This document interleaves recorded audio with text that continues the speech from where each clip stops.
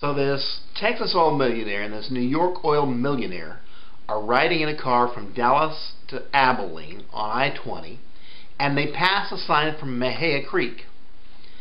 And the Texas oil millionaire points out to the New York oil millionaire, that was a sign from Mexia Creek. We're crossing Mexia Creek here in a little bit. And the New Yorker looks at him and says, listen, man, I saw the sign. It said Mexia Creek, not Mexia Creek. And the Dallas man says, oh yeah, they pronounce it Mexia, not Mexia. And the New Yorker says, listen, we call it Mexico, not Mexico. And the Texas man says, well, you got to understand, actually down in Mexico they do pronounce it Mexico.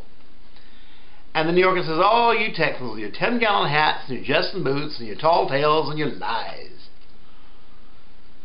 So the Dallas man is a little galled by this. He wants to convince the man that in fact it is called Mexia Creek, it's not a tall tale.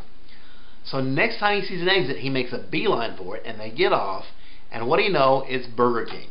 So he parks the car, they both go inside, and they come up to the register. And this is the home of the Whopper. And the Texas man orders, I'd like a Whopper meal, please. And by the way, could you tell my friend where we are? And the guy behind the register looks at him, and looks at the New Yorker, and looks back at him, and he says, Burger King?